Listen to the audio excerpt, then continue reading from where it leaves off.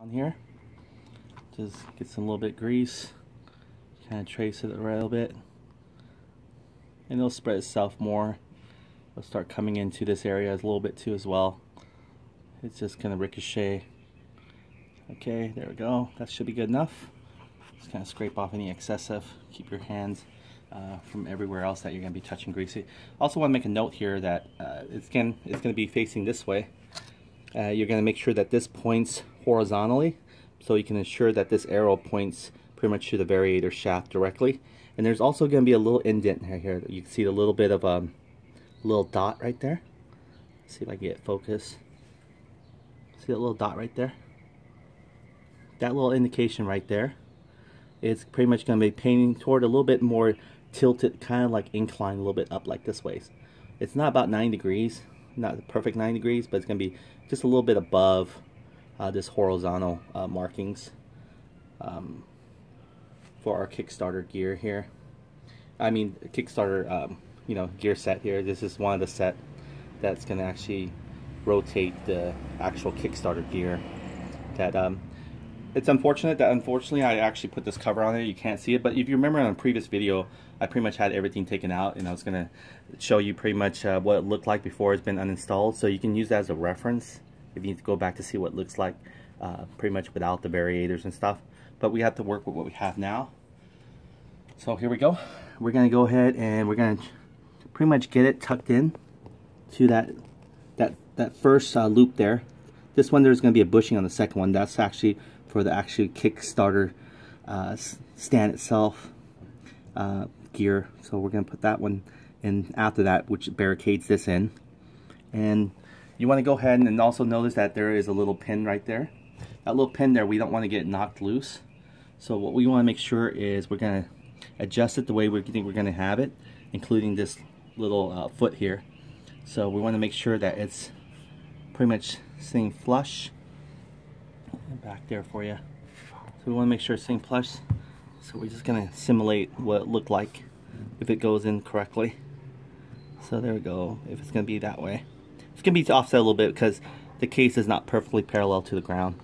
But it's going to be right there. I also want to make sure, since you can rotate this shaft anywhere you want to, kind of rotate it where the pin itself is coming above. That way you don't have to worry about it falling loose, because if you put it this way and you start moving the gear a little bit, it's easily going to fall. So we want to have it sitting above, just like that right there, around that area. Okay, and that's it. We're going to have it where it's going to come in right there.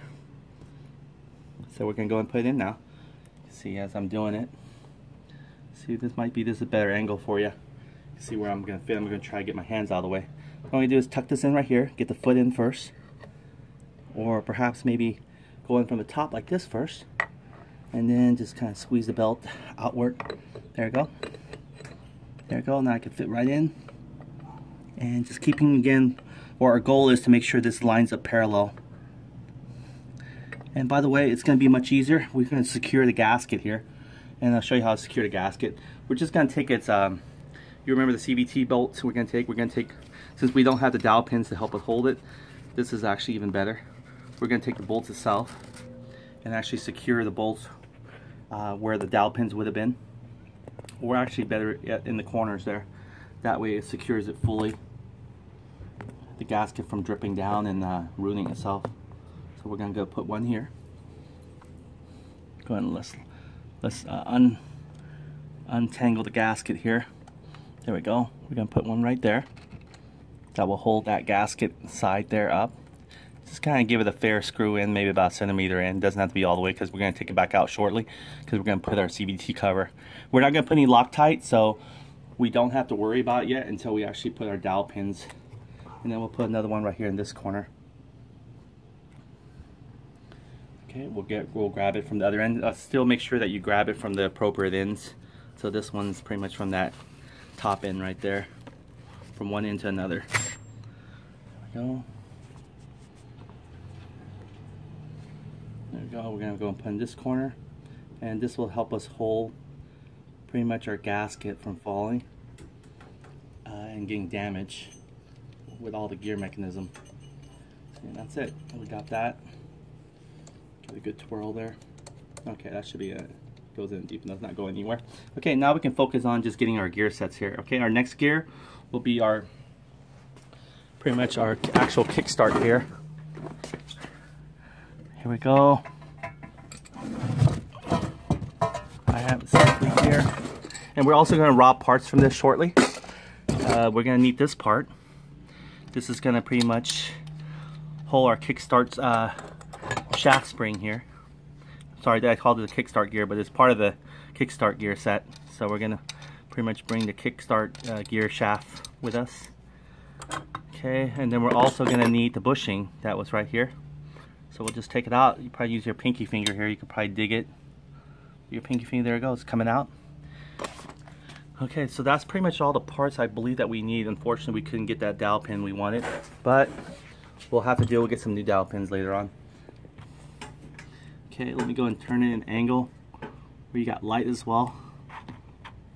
That way you can see it with the light.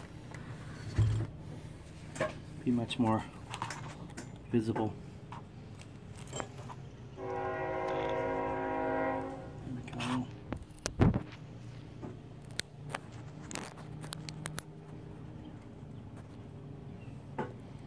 It's all stable for you. I want to make sure you got a good angle on it. Okay, so now we can go ahead. We're going to apply some of our grease here again, moly graphite grease. We're just going to go and put it thoroughly in there. It can go on both sides really. This one can go on top as well as the inside as well. And the inside part is going to be hard to get in, but you can just use this tip part. You can apply it on the tip here. It'll just work the same. Kind of work at it. Give it a good twist there. There we go. Got some grease in there as well. It's going to get messy a little bit. This prevents it from wearing out. Looks like it almost goes only one way, but it actually goes either way. Alright, so they're good. There we go. Got enough grease in there, right? We can actually use this grease for the other ones too as well. Okay, so we got some grease in there already. Pretty good amount of grease. We'll put that in there. Again, our number is still good. You can see here our number is straight parallel, and that's what we want. And now this one here, I'll wipe my fingers out here. This one here, you can put the springs in last. We don't have to worry about that yet. But you want to make sure that this indent mark right here, it's also facing horizontal, pretty much toward your variator shaft. So you want this to pretty much face the number on this one right here. So you can see it right here.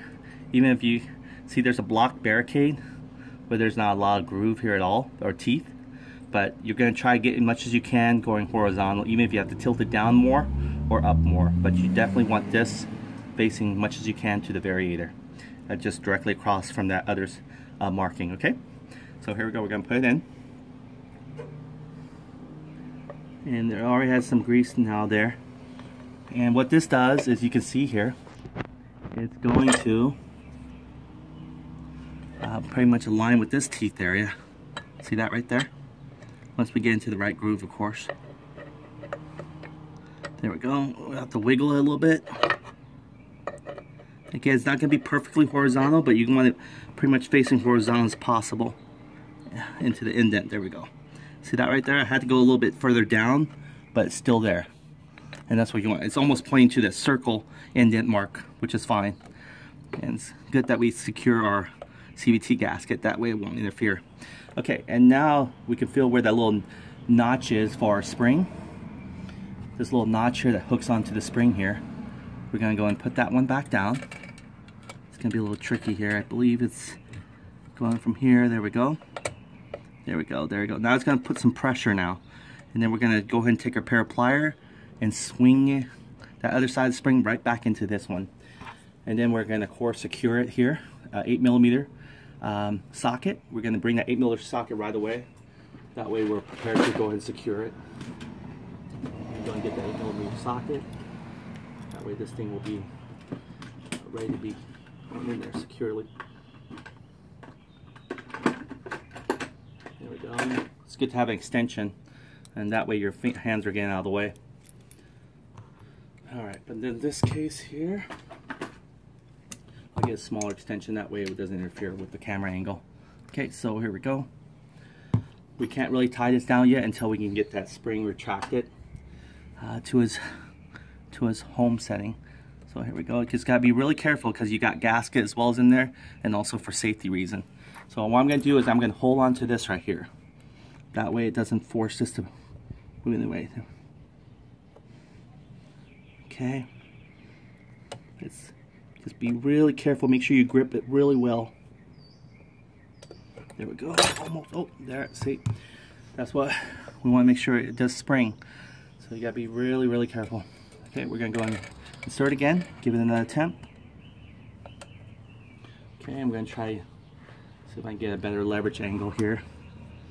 Okay, so what we want to do is we want to move this onto that loop there, and it's already hooked, so we don't have to worry about that.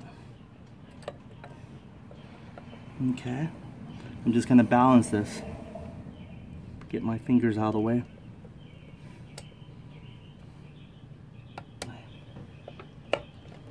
There we go.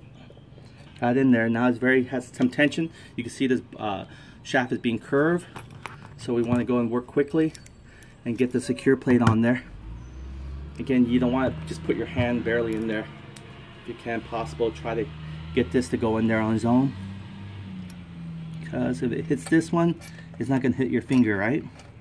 And oh, almost there.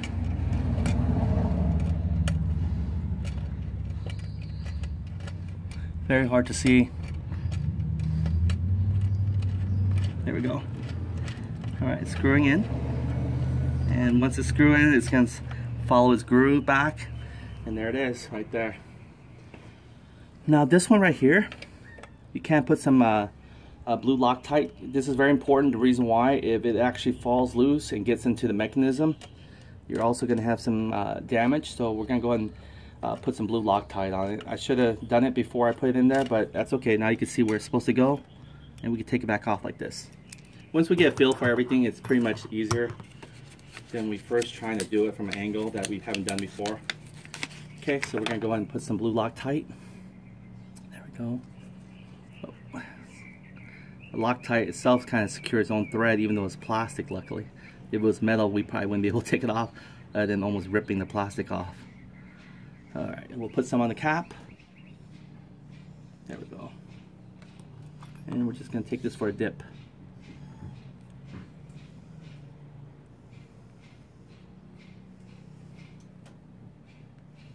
There we go. Should be enough right there. You know, I just want us a little bit, just to cause the vibration, the cement part to not give into vibration much. Okay, I'm gonna put the cap back on there, our blue Loctite. That way it doesn't just drip out. Okay, here we go again. Again, this faces a certain angle, so we already know it's gonna be like this way. So we're gonna go ahead and insert our blue Loctite back in here. And then we're going to feed this carefully back into its position.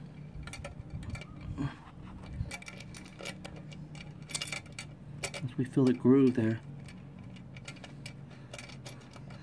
There we go.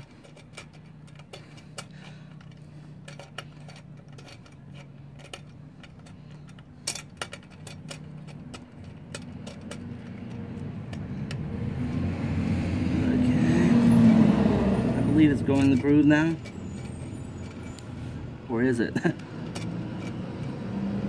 Okay. Don't want to poke my finger in there just in case that it's like a mouse trap, you know? There we go. Should be right there. That's where you want. Oh, it's not even going in the groove. There we go. Now that's the groove right there.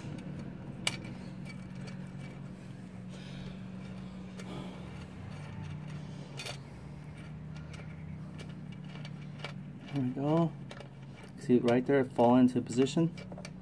So we want. I'll go and get the longer extension now that we can see as I'm tightening it. And then we're going to torque it to about 5 foot-pounds, and that's when we can go back and use our smaller torque here. Everything that we have blue Loctite on, we want to make sure we can go and torque it down even though our Loctite will do most of the trick for us. All right, righty tighty, lefty loosey. 5 foot-pounds. Be careful with this, it's still aluminum. So, there we go, click. Just want to make sure. That's it. All right, so we got that secure now, you can see there. And that is pretty much our mechanism. And it still says right there in the center. And the dots are right there, it's pointing directly for the dots. So this is how you want it. So, and we got our bushings in there as well. Now you can see here from the top angle, you can see it's kind of a little bit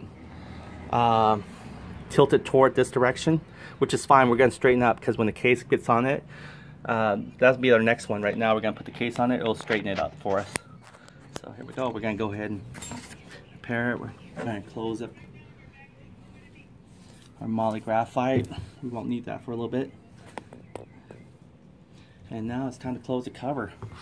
Again, we're not going to put any blue Loctite on it because this is something that we need to open and close back, especially now that we haven't got the dowel pins on the other 2 corners yet. So we'll go and put all the screws, and we're going to go and put our cover.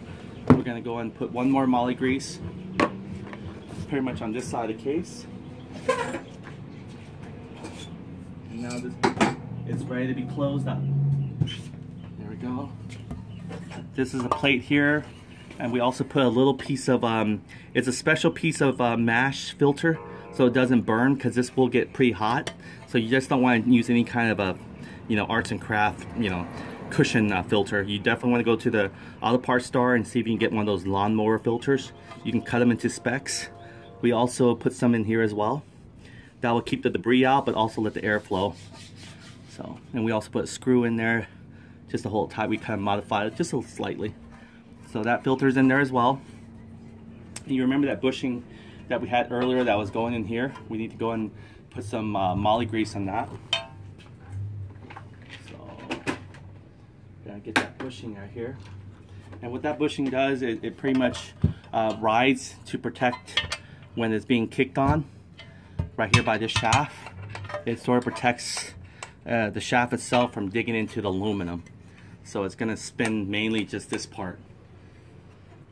So we're going to go ahead and put some moly grease pretty much on both ends where the shaft is, but also on top. So let's go and get our moly graphite grease. We're just going to again use whatever in the top. Again, you're not going to use a lot, so make sure my hand's not any debris. Kind of wipe it out. Okay, we're going to put right here on the shaft itself. And when it spins, it'll make it thorough. Okay, we're also going to put some here on the outside. And you can actually pre-spin this onto the casing itself. Okay, and then you can use this right here to coat this one right here. Kind of twist it in there. As you can see, it looks like it's building up grease, because we don't want grease to go further than that. We want the grease to stay where the grease is supposed to stay and do its job, but we don't want grease to get anywhere the dry area, especially the belt. So we're going to make sure we spread it thinly back out from there. Okay, and then we're going to rotate the sides here so it gets enough grease everywhere. Okay, that should be good. Okay, we'll bring some grease back out this way. You can see here grease is already building up in this corner. And the grease was here earlier. Okay, that should be enough grease there. Moly graphite grease here. That prevents any kind of friction damage on the metal. Okay, now we're ready to go and put it back in our case. Again, we're going to remove the case back once we get our dowel pins, as well as this, you know, making sure our, you know, once it spins, you're going to build some debris and everything. We're going to get that cleaned out. So here we go. The exhaust side of the case pretty much faces us, and the engine on the rear, it pretty much right here, you can see how it loops. This is where the air flows back out, kind of channels out, and it flows out that way. So let me see if I can go ahead and get this at a camera angle you can see better. I'm going to try to put it downward here. You can see me go from the top view, I guess, as much as I can here. Let's see. Okay. Okay, here we go. We're going to go and tilt this a little bit up. See if I can this way. If I do this way, it's going to be so high for you. So I'm going to go and tilt it back down. Okay, what I'm going to do is I'm going to sort this in. But before I even do that, what I'm going to show you is how I'm going to take this right here. And I'm going to actually drop it into here. I want to drop it in here because I want to get this all properly greased. You know, now sitting there, just give it a twirl. Pull it back in and out. You know, there we go. That should be greased enough. Okay, you don't need a lot. We're not trying to have it ricochet all over everywhere because there'll be an extra cleanup work. Okay, so there it goes. Properly greased in there now. Some people find it easier just to put this in here and then work their way for this one. So we could do it that way too. We can just leave this in here. Okay, and we're going to go ahead and pretty much align it. Now, this one right here will go here. We'll go right here. And this one goes right there. So we're going to put some grease here as well. Prevent it. See how it's very near the fan, the variator fan, so you want to be really careful because you want to start getting grease here and then it start ricocheting into the belt. So we're just going to put some grease on the inside only and have it just kind of spin in there. It will probably spin in some more. We'll finish off the rest in this one right here. Okay, it's good to put in the front end because once it reaches it, it's going to extend it all the way to the back end anyway. Okay, there we go. And you want to wipe any excessive grease on the top. You don't want the grease to, like I said again, ricochet out. You just want to keep the grease where the grease should be. Alright, now it's in there great. And then we're not greasing this part. This actually holds pretty much where the variator sits here. So, we actually can, but it wouldn't be recommended. Again, we don't want to build any more debris and grease here in this area. So, there we go. Actually, you know, it might be a good idea to grease it because it seems like any kind of metal can use a little bit of grease to make sure it doesn't wear itself. So we'll go and put a little grease just on the inside again. Keep in mind though, anything, it's very loose though. It's going to just pretty much have this go in. It's not really going to actually do any friction here, so grease probably wouldn't be really necessary. But since we got it in there already, we might as well just keep it in there just in case it builds up some kind of depreciation. Alright, so now we're getting ready to go and put the case back on. Okay, let's get our screwdrivers out of the way. Everything there looks clean. We'll give it a final blow. And also we'll take out our supporting screw here for our gasket. So now we got to be really careful of putting it together because there's no other dowel pins helping us hold down the gasket. So we want to make sure that we align the gasket once we put in this. Okay, we're going to go put it back in this proper slot. This is pretty much the farthest to our right, and this is our front left. Put it back in there, that way we know exactly the pattern where we got it from. You can see the variator pass up pretty much a big huge open space there for it.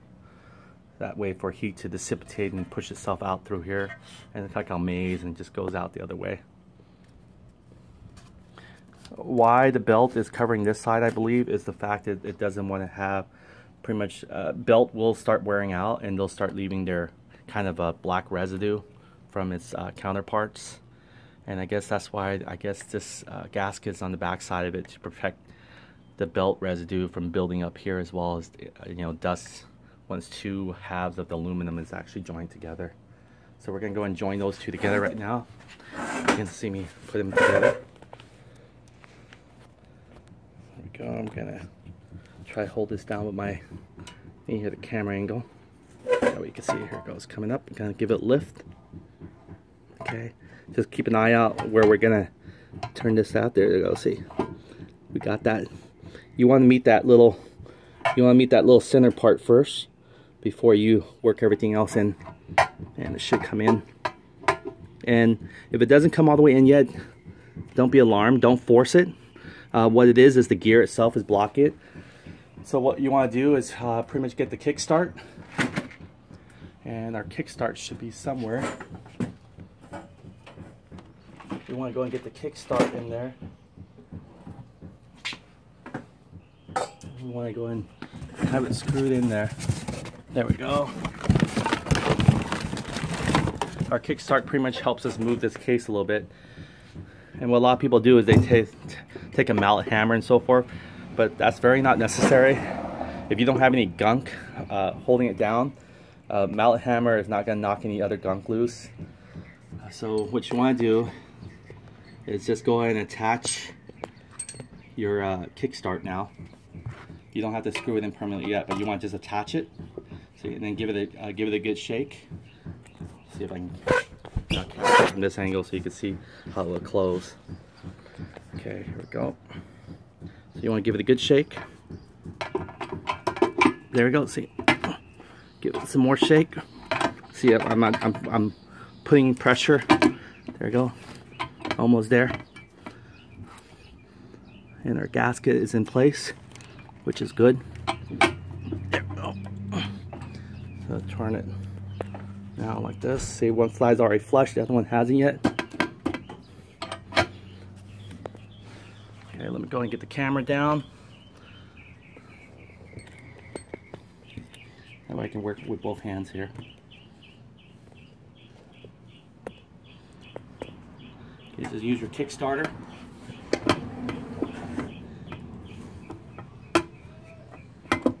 There's no dowel pins really blocking it. Just want to make sure. There we go. You want to support your gasket here, since there's no dowel pins yet in there. Almost there. Smooth your gear a little bit. Let it free in there.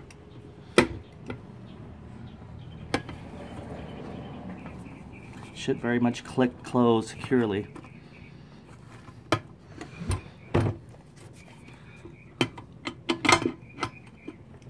Give it a gear there.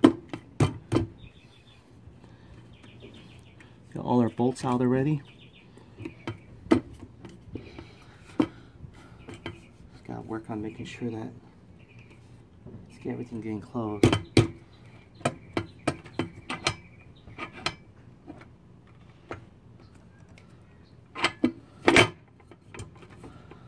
Alright, let's see. So